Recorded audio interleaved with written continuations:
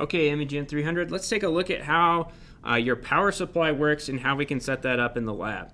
So this is the power supply that you'll find when you come to your bench here in CTLM 123. We have a few different models in the lab. They all work the same. They might look slightly different than this, but the general controls are all going to be the same.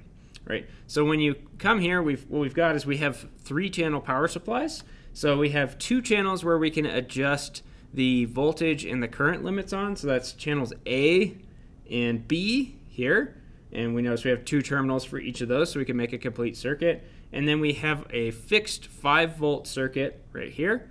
So that channel will always supply 5 volts, and it will supply up to 4 amps, which is more current than the other 2 channels will supply. So if you have a higher powered device, you can supply it with 5 volts there, right?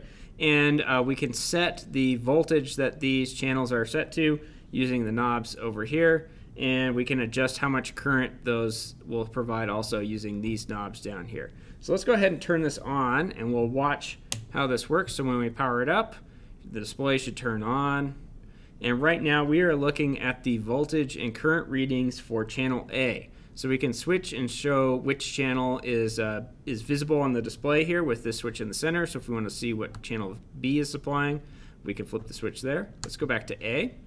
And right now we can see that A is supplying about 5 volts, and we have an open circuit, so we are drawing 0 milliamps, which makes sense because there's an open circuit. There should be no current flowing. Okay, we can go ahead and adjust that voltage with the A knob here. So if I were to change that, I can change how much voltage is being supplied. Let's set it back to 5 volts. And let's connect this to something so that some current will actually start flowing. So here on my breadboard, I just have a 1 kilo ohm resistor plugged into the breadboard. I'm going to use some leads to connect that to the power supply. So to connect to channel A, we're going to use the A terminals here. So we need a positive.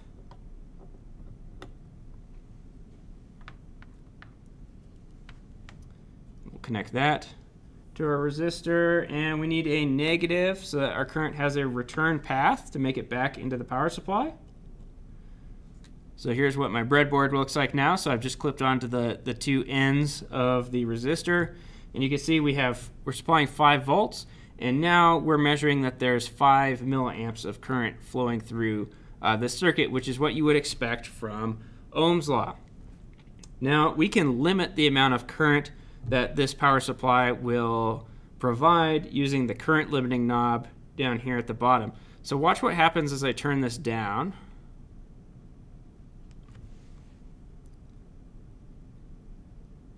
You'll notice that it supplies that 5 milliamps until I turn the limit down to low, and we get this constant current light turning on, and you notice our voltage is way lower now also.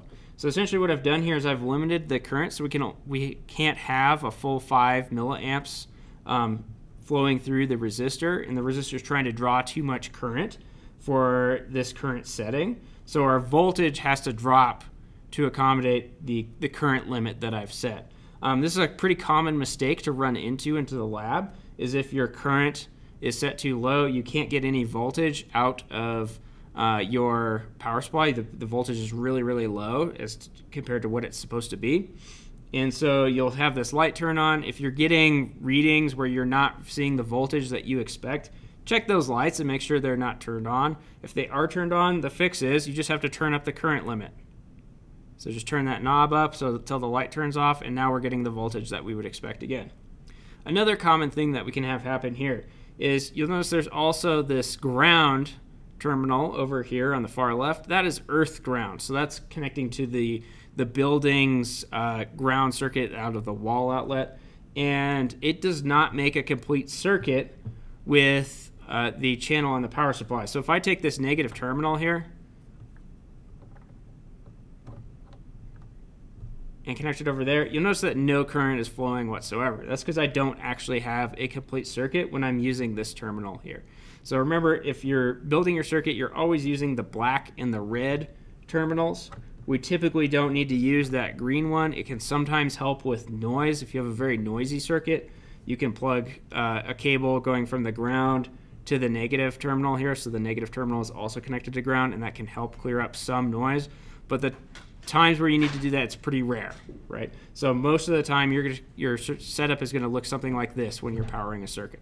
And that is how your DC power supply works.